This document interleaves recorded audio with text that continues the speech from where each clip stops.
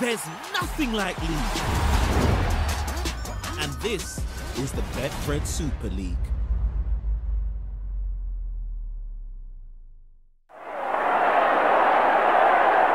Well, it was a mere 19 years ago that Salford were last at Wembley. They lost 11-6 to Castleford. David Watkins led them that day. This week, he was back at Salford. Oh, really, I mean, when I came in here for the first time ever, I mean, I walked in, Brian Snape had signed me, and he brought me up to Salford, and it was my rugby league baptism. I walked down the steps, and all the team were waiting for me to come in to see where they paid all this money for this fella from South Wales. And Joe Southwood came in with a broken leg, Terry Ogden came in on crutches, David Evans, the fullback, had 27 stitches in his head, and I thought to myself, God, fathers. And somebody was saying, it's not that hard really, you know. Took a bit of convincing. Hello again, everyone, and welcome along to this latest edition of Eddie and Stevo, the podcast, with thanks, as always, to our supporters from Betfred. And I'm sorry to say something of a sombre start to this week's proceedings, because over the weekend came news of the sad passing of the great and legendary Welshman David Watkins, a dual-code rugby international who achieved true legendary status at the Salford club in the 1960s and 70s. More than that, I am proud to say David, his wife Jane, and the family became close personal friends of my family for over 40 years. And so this news has hit me personally really hard. Stevo, David Watkins, I have never heard a bad word said about him, and this is reflected in all the tributes that have been pouring in this week. A great man. And I don't just mean that as a player, both as rugby union and rugby league, of course, but every time you met him, every time you spoke to him, he was always the perfect gentleman. There was no fuss, there was no animosity when you played against him. And of course, I had my debut against New Zealand at Castleford. That was my first ever Great Britain international. And I'm proud to say that playing in the centres that particular day was David Watkins. It didn't finish up the way we wanted it. The Kiwis beat us that day, and I'll always remember sort of in the dressing room after, we were all distraught. But fair play to the Kiwis. They played better on that particular day. And it was also my first sort of representative for Great Britain, and it turned out to be the last one for Alex Murphy. So two great players, and of course, David Watkins. It was a pleasure to know him, and rest in peace. One of the greats, one of the legends of our wonderful game. Absolutely. I mean, he received a club record fee back in the day of £16,000 when he left Newport to turn professional for Salford. This was in 1967. Rugby union then, of course, still an amateur sport. But what an impact he made in his adopted sport. Regarded still as Salford's finest post-war player, one of the greatest of all time. Listen to this, Stevo. A club record 2,960 points, 147 tries, 1,241 goals, 407 appearances over 12 years. Absolutely fantastic. A fearless and courageous competitor. Wonderful stats, Eddie. Absolutely outstanding. And that just gives you the sort of inside running, because so many of the top clubs, I know Leeds, St Helens, Wigan, they all wanted to sign this mercurial three-quarter that they called David Watkins from rugby union. And there was talk about people arriving with suitcases full of money, so much cash. And let's try to evaluate it now in regards to what would it be at £16,000 in today's money? It's got to be at least $250,000, at least. I would think so, and he would be worth every penny. Do you know, Eddie, it was one of those players that there was nothing dirty about him.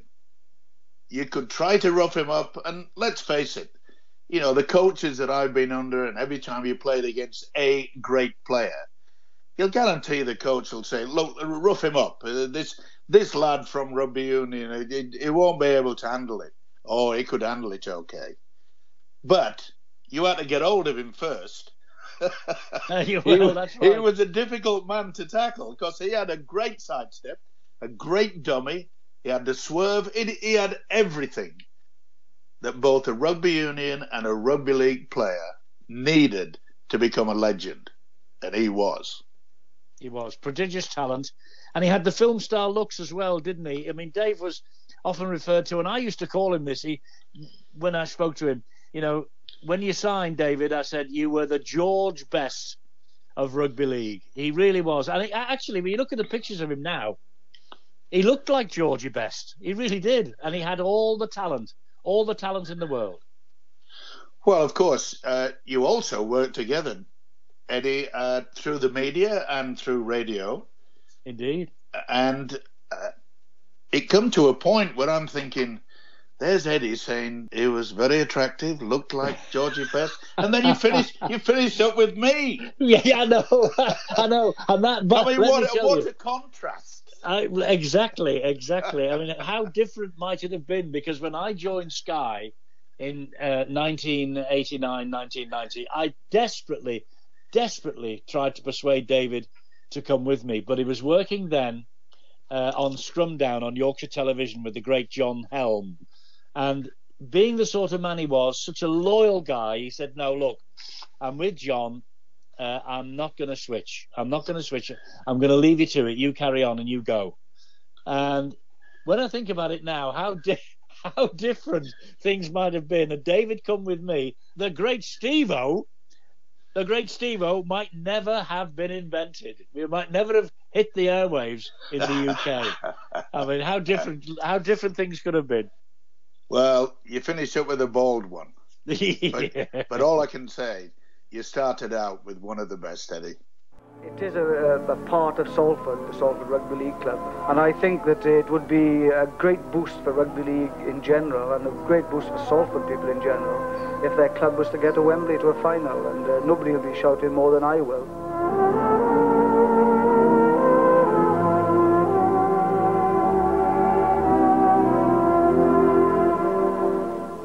David Watkins, one of the all-time Salford greats. I wonder what David would be thinking right now about Salford. Okay, they lost at Wigan on Friday, but they're still in with the shout of a playoff place, aren't they? 2 points behind Hull KR, 2 points ahead of Leeds. This is the closest race for the top six in years. Wigan top, Catalan, they've lost the last two, even though we had Steve McNamara on the podcast last week. Saints are in the hunt as well. All three have got 34 points. 3 games left to play. Top 2 means the home semi-final and a game away from Old Trafford. The stakes, Stevo, could not be higher as we enter the end of the season. Well, the biggest problem that the coaches of all those teams that you've mentioned, Eddie, is that should I rest certain players? Now, it's happened in Australia where Brisbane, they rested a few of their players, and which allowed, when Penrith won on the weekend, they picked up the league leaders' minor premiership trophy. So therefore, they've picked up a trophy already, and they're red-hot favourites. But will the coaches in the UK rest a few of the star players because they realise that they're in a good position? They're not going to miss out on the playoffs, and it could see the turning of the tide. You think so? Who do you think is going to finish top then? Who do you think is going to enter in from 1 and 2 into the playoffs, the semi-finals at home? Who do you think is going to get that wonderful, wonderful bonus? I think it'll be the Wigan or St Helens. Wow. Okay. At one point, I thought that Wigan perhaps lacked the experience, the old stages, to perhaps get back into the swing of things. We realised that St Helens started the season off up and down after winning the World Championships down under. It was a bit of a rocky road, but they've steadied themselves. And the experience that those two teams have got. But Wigan have bounced back. I'm a bit disappointed with Catalan. It appears to me as though there's something might be wrong there, Eddie. They were on the crest of a wave. They were, 4 points in front in the league table at one particular point in the season, and I don't know. They just seem to crumble at a time when they should win most of the games down under, down in France, should I say, because of the weather situation.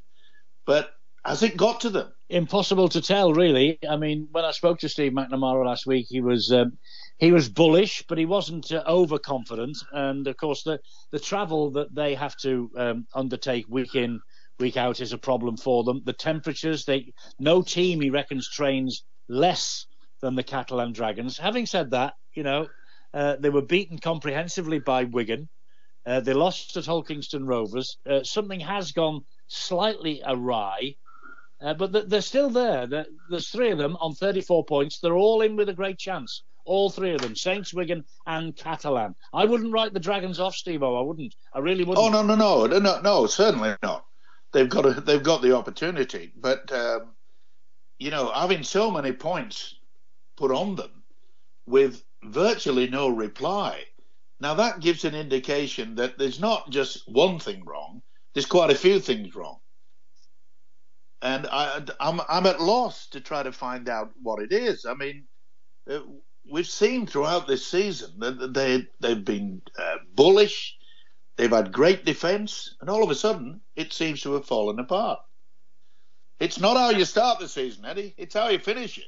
Isn't that a great song? It's not how you start, it's how you finish. It's absolutely spot on for the Super League in 2023. No doubt about that.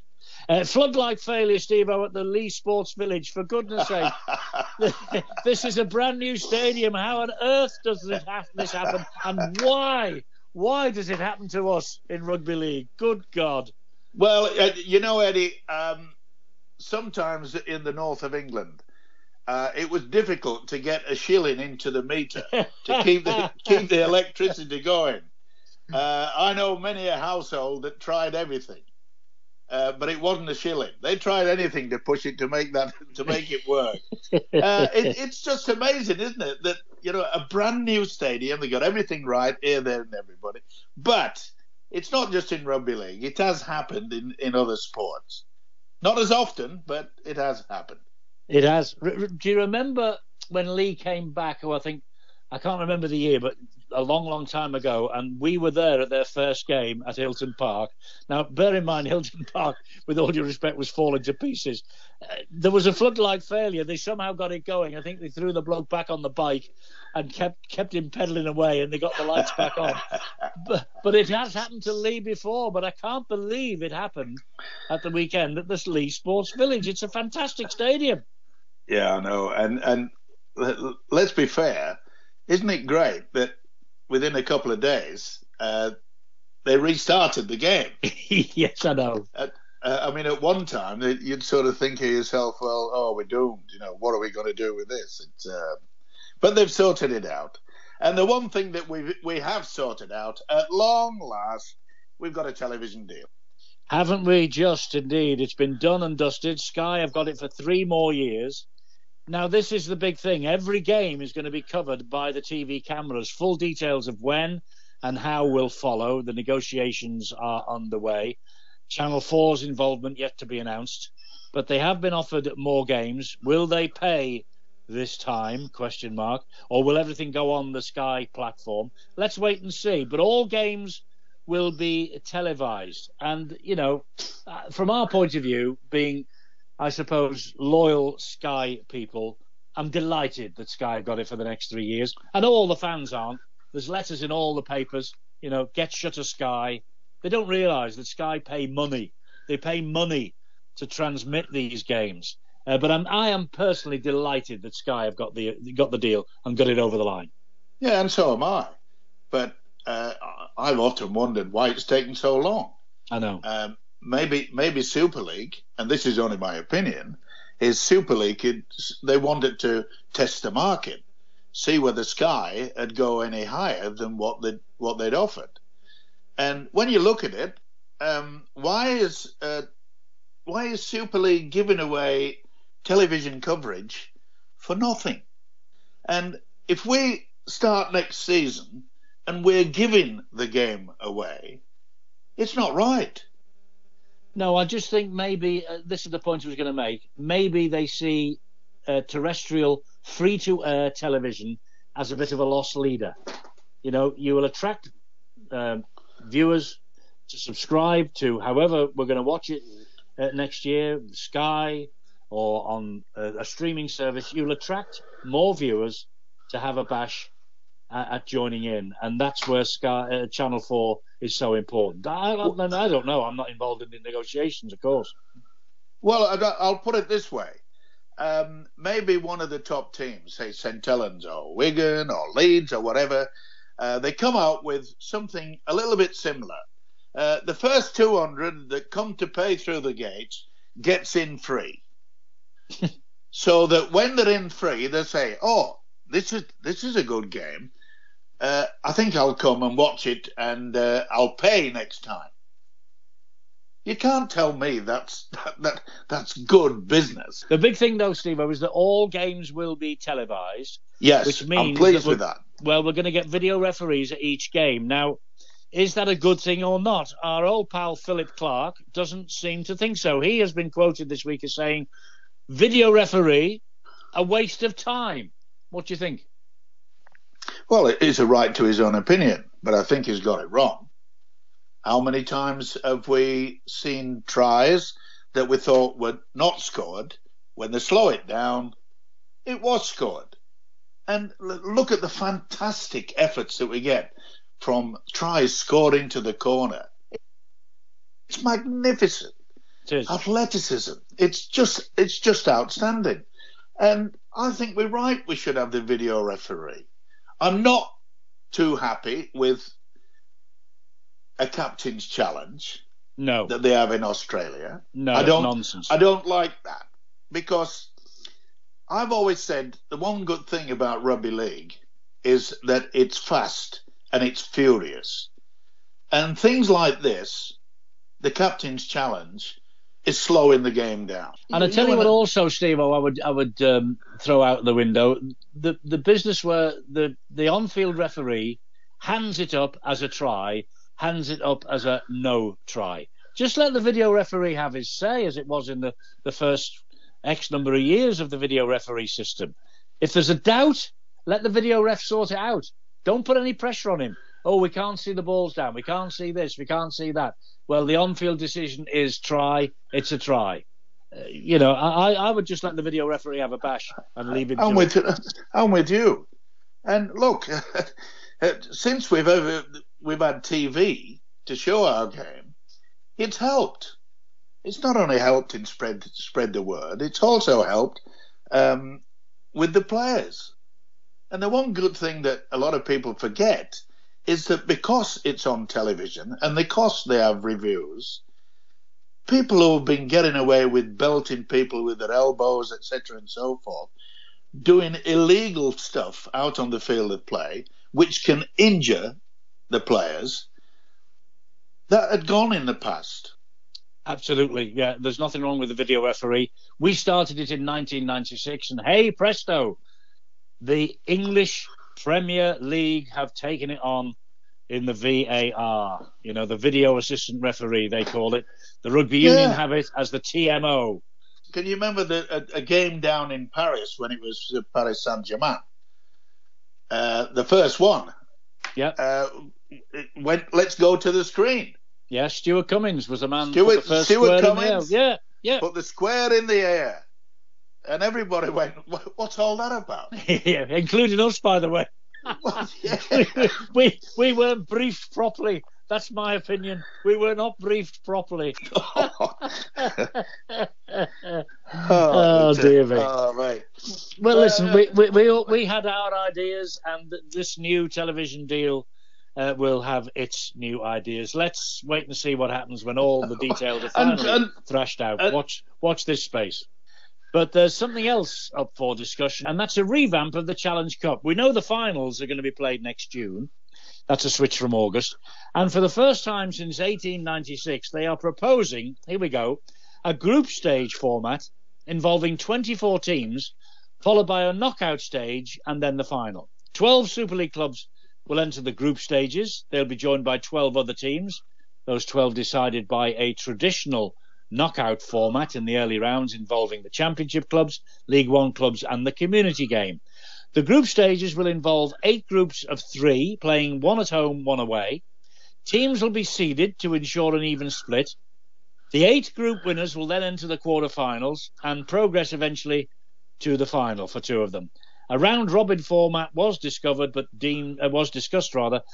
deemed to be not that popular with the clubs or the fans. Stevo, here is a $64,000 question for you. Why on earth are they trying to mess about with the oldest cup competition in the world? I agree. Why? Why on earth? Why on this planet? Why are they even considering it? As you say, you've already said it, the Challenge Cup. Keep it as it is. I agree with taking it back earlier in the season. Yeah, me I never too. liked it when it was said.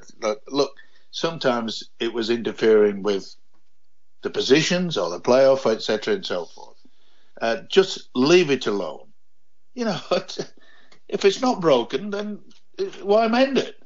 Absolutely. If it's not broke, don't fix it. You're absolutely right. Yeah. Okay. That's our say on that. Paul Wellens, Stevo, he's going to be involved in the autumn test series against Tonga, but he's going to be assisting the Tongan coach, Christian Wolff, his former boss at St Helens, of course, against England in this 3-test series. What's the sentence for treason? For high treason? Is that a bit strong? I think rather. I think we've got to understand one thing. Paul Wellens is doing a good job into the new position as a coach, and you've got to learn as much as possible.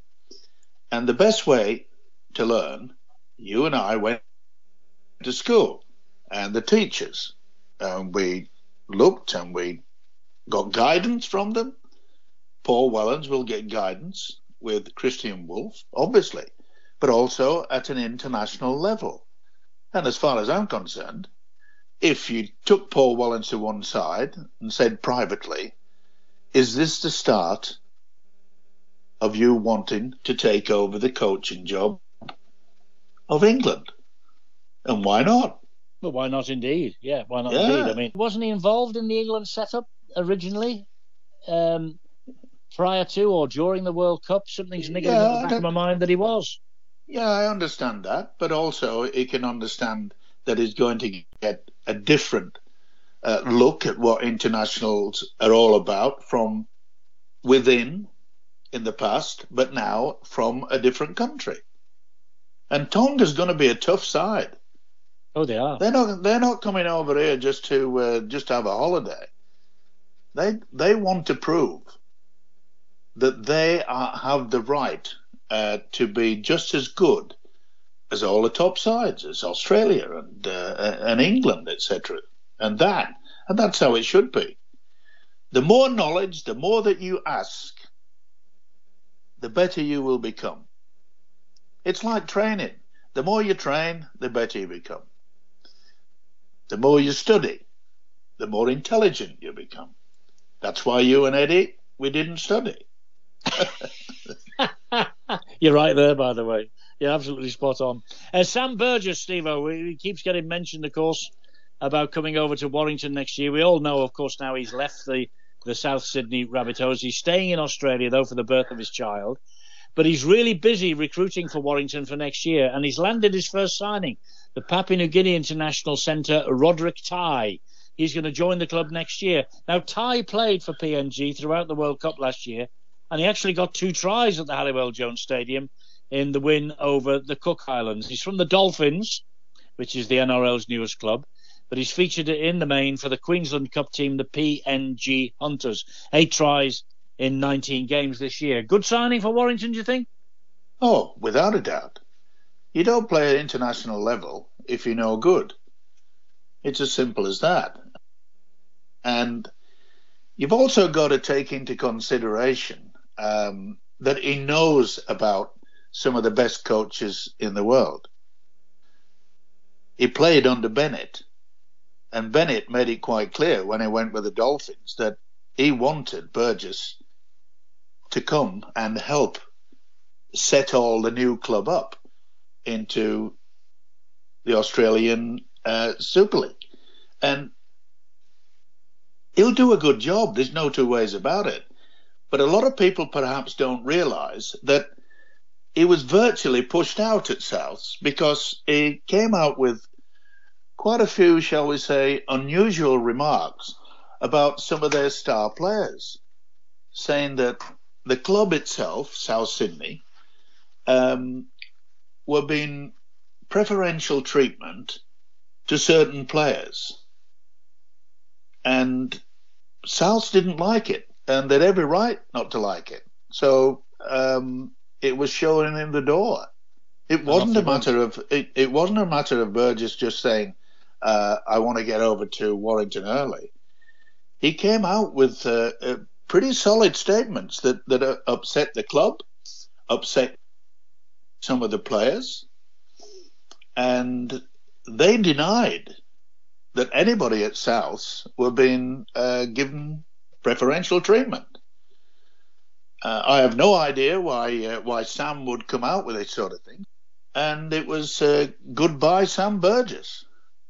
And hello, Sam Burgess at Warrington. It sounds like it might be a lively place to be, the Halliwell-Jones Stadium in 2024. We'll wait and see. Well, it won't. I'll tell you one thing, Eddie. He won't mess around. He's been playing in the game. He knows the game long enough. He knows exactly what it's all about. And one telephone call to a man called Mr. Bennett, because they are very, very close friends. And who would you want to ask any sort of questions about rugby league coaching than Wayne Bennett? There's nobody better. No. Nobody better. And talking of Australia, they've reached the final stages now of the NRL. As you mentioned earlier, Brisbane Broncos just pipped at the post for their first minor premiership, having been beaten by the Melbourne Storm at the weekend. Lee Briers, the Brisbane assistant, he got them close, but not close enough. The road ahead, though, in their bid for the grand final appearance is coming. And reports here that the final series is heading for a complete sellout already in Australia. Correct. Oh, Stevo, if only that were the case in the UK. Maybe the Challenge Cup final that has been pushed earlier in the season, that might help a lot of the families who want to go down to Wembley and see the Challenge Cup final, because sometimes it's so close to saving to go to the grand final. I'm not saying that there's thousands that would be thinking that way, but not everybody has got enough money in a period of, say, 6 or 7 weeks, where you've got Wembley, overnight in London cost, and also Old Trafford. And I'm sure there are families out there that say, I'm sorry, kids, but we either go to Wembley or we go to Old Trafford. Earlier in the season, Mum and Dad might say, well, we can go down in June and we can save again, and then maybe we can do to the grand final. You've got to look at every aspect about what it is in this modern day. Everything is going up in price. It's not easy to console your children or yourself to watch the game. That's right. The cost of living crisis is biting deep into everything over here, I am sorry to say. The next few weeks we have staff holidays, so you and I are going to take a breather. Brian Carney will be talking to me next week in a special interview. And Steve, I know you're a big fan of the referees, but Phil Bentham has now taken over a leading role in VAR with the Premier League. And I'm going to be talking to Phil Bentham in the next week or two as well about his role in that and how it differs from the video referee in rugby league and about his rugby league refereeing career. So that's what's coming up in the next few weeks. So we'll talk again as and when we can. You take care of yourself. And I don't know what the date is, but it's a few weeks. We'll have these 2 interviews and then we'll be chatting again. When I'll tell you something, the race to Old Trafford will well and truly be underway. So I look forward to talking to you then.